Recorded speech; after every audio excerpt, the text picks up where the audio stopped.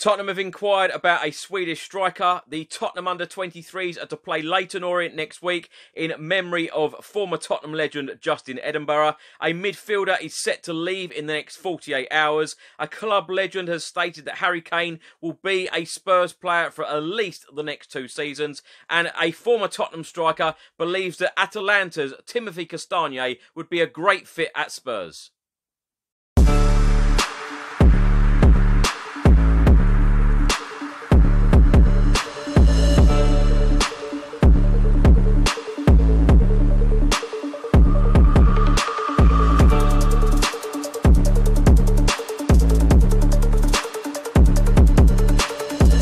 Welcome back to another video. Hope you're all keeping safe and well. Today is Saturday, the 15th of August. I'm going to go through all of the Tottenham news, all of the rumours and all of the reports from the last 24 hours.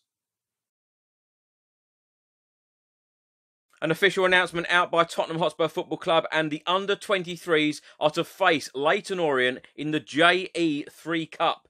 As part of their preparations for the new campaign, our under-23s will take on League 2 club Leyton Orient in a pre-season match on Wednesday evening, the 19th of August.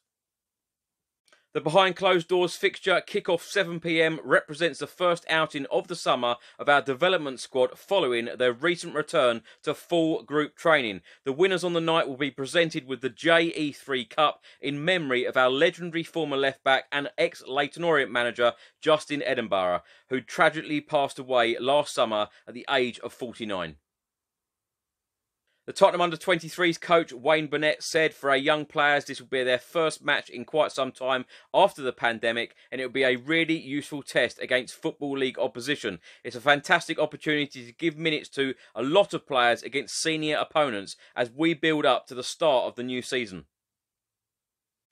We've been in contact with Martin Ling and Ross Emberton at Leyton Orient since last year with a view to doing something to commemorate Justin. They obviously have strong links with us and Justin's family, and we're pleased to have found a suitable opportunity to play this match now, albeit unfortunately during a time where we can't share this occasion with both sets of supporters.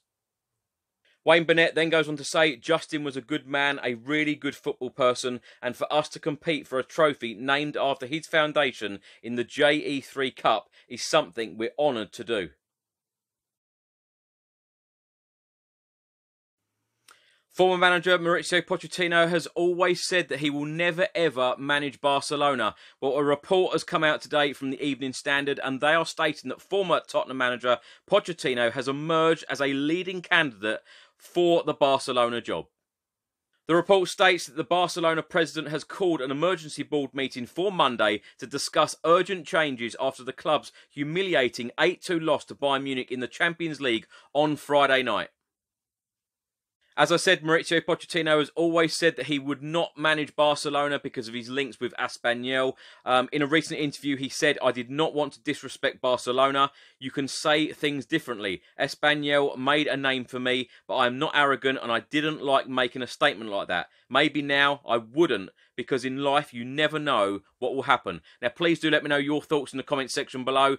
Maurizio Pochettino at Barcelona, can you see it happening?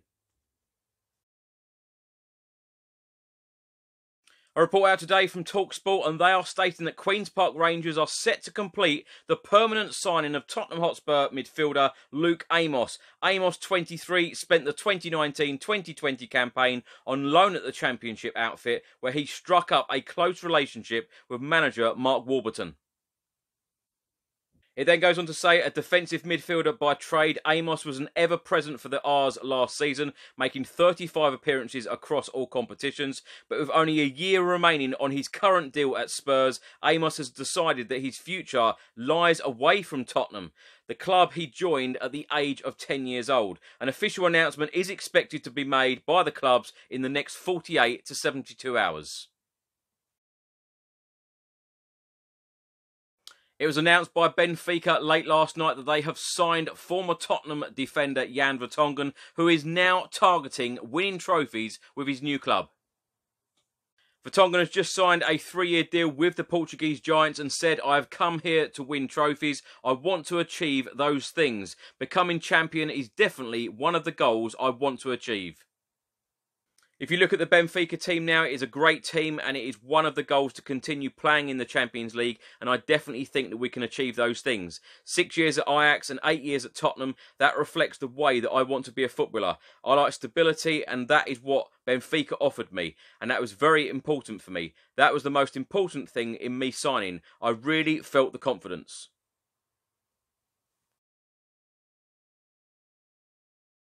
Reports out in Germany earlier today, and they are stating that Tottenham Hotspur Football Club and German side Mainz are in talks about Spurs signing their striker Robin Quaison.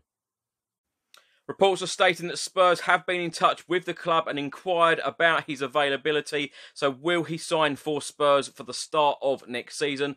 He is a Swedish international and has been likened to the playing style of Bayern Munich's Gnabry.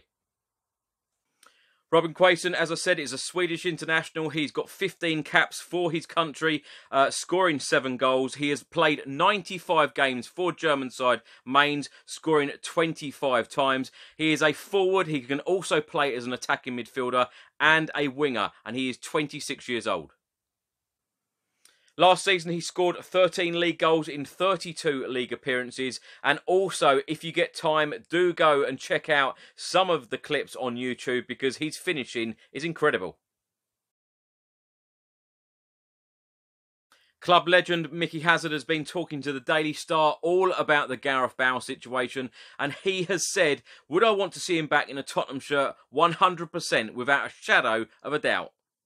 Mickey Hazard then goes on to say, anyone who says Bale wouldn't offer Tottenham anything is lying. I sincerely hope he gets his career back on track because he's such a special talent.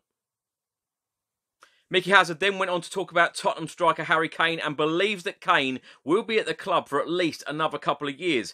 He said he's stated before that if he's not winning trophies, he will have to have a rethink. But I'm very confident with Kane because he's a top man who has been brought up very well. He's loyal and honest.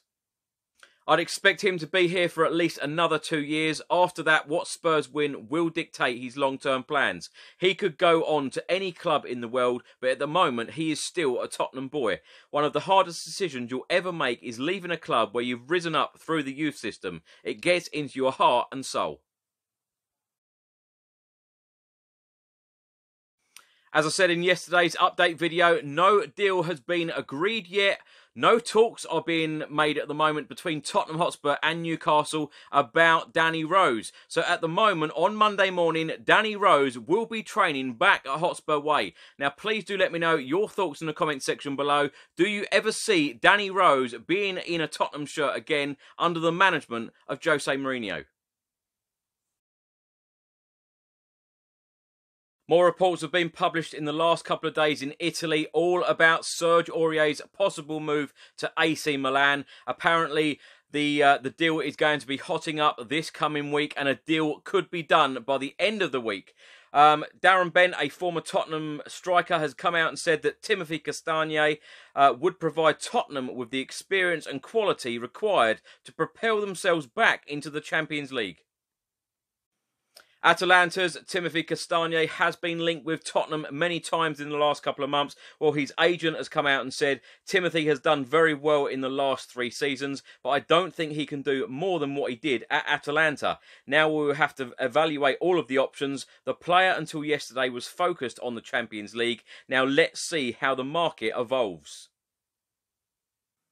Darren Bent has been talking about Timothy Castagne and been talking to the Football Insider and said Tottenham need to start addressing that back line. We have seen Jan Vertonghen go and we know that they've got the likes of Japhet Tanganga, but they need to get some fullbacks in there. Today is the 15th of August, so many happy returns to 2 former Tottenham players who celebrate their birthdays today. Midfielder Johnny Jackson turns 38, and former Tottenham attacker Clinton Njai turns 27, so many happy returns to both of you. Also, I'd like to wish a big happy birthday to Spurs fan Dean, who is a regular on this channel. So Dean, I hope you've had a great day.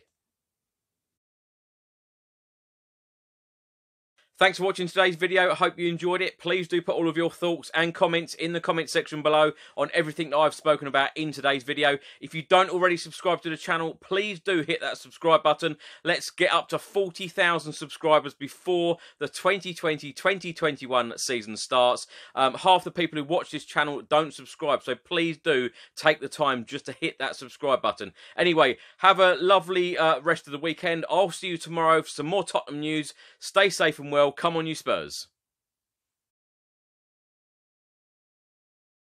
So I hope you've enjoyed today's video. If you like the shirt I've been wearing in today's video, you can order one of these shirts and many, many more from toffs.com. You can also get in touch with them by email. It is enquiries@toffs.com. All of the links are in the description box below this video.